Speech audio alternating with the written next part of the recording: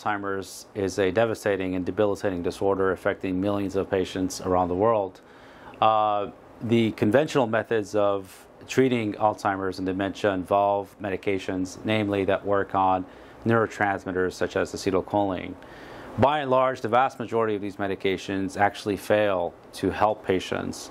There may be some slight, sometimes marginal effects in reducing the rate of decline. So, over the last 2 to 3 decades, there's been a tremendous amount of research done on alternative non-pharmacological neuromodulation techniques. You're about to hear a 92-year-old's testimony regarding how she went from being suicidal but also experiencing cognitive deficits, including word-finding difficulties, difficulty with her activities of daily living, including dressing herself, to a whole new person within a span of a few sessions of applying a specific protocol for changing the neural pathways and networks in the brain. You'll also hear from her husband, who is the first to observe the changes. And we wanted to encourage everyone out there to increase support and increased awareness of these types of neuromodulation strategies, which are far, far more helpful than the current medication profiles and far less in terms of side effects, if any.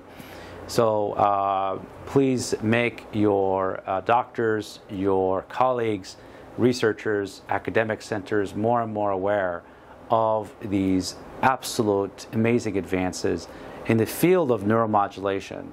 So, by the way, what is neuromodulation? Neuromodulation means we modulate or modify the activity of certain networks of the brain using tiny, tiny electromagnetic changes.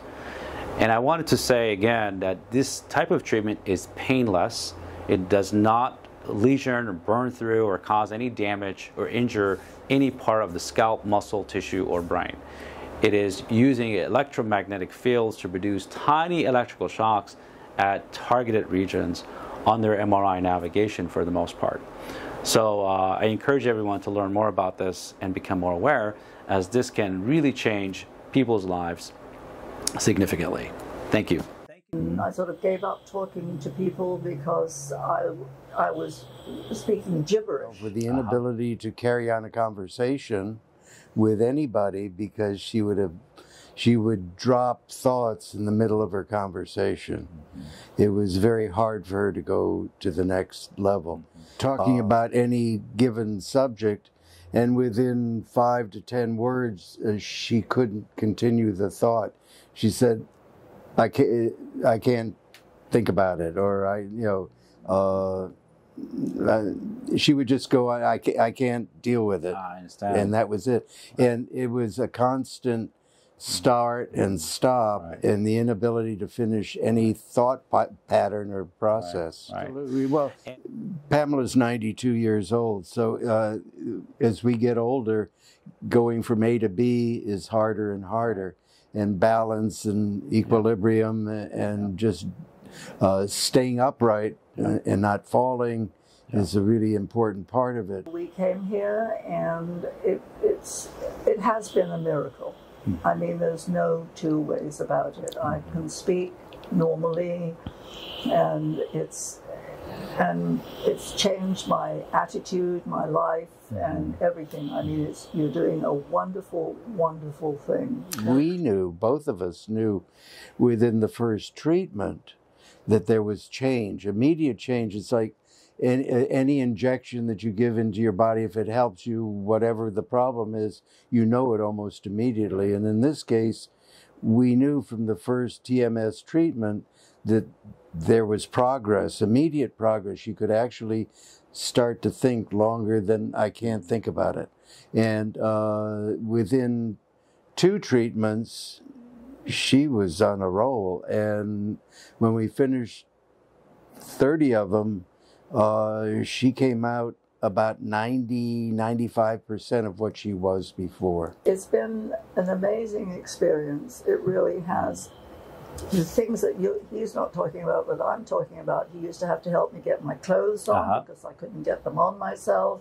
And now I'm having no trouble just zipping into my app. Would you recommend this to others in your age We've group? already tried to do that with friends, and you know, they're such non-believers, or they're scared, and they think that, you know, you're burning your head or something like that. And I have to say it's nothing. You know, it's like tick tick tick tick tick, and that's, you know, it's all, and it's nothing. I mean, it's wonderful. I mean, I thoroughly enjoy it. I really think, and people are very scared about their heads. That's right.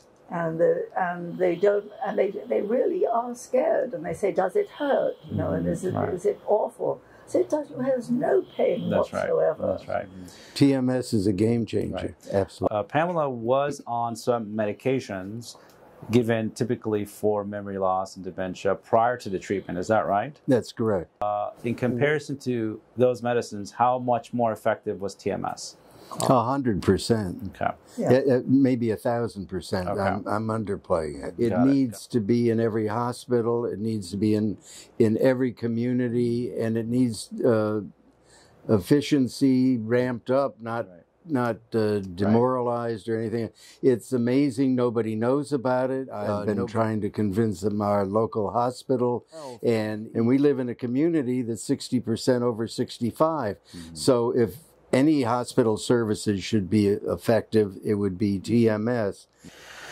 Thank you, Sam. And these messages are so valuable when patients and their loved ones are expressing it so strongly. When it's one thing for doctors and researchers to show the data and say these things, but it's a whole different level of value when patients who have seen the changes personally themselves express these thoughts. So thank you for doing it. And Pamela was just on the verge of hospitalization. I mean, or home treatment or institutional treatment, rather than living at home and living a normal life.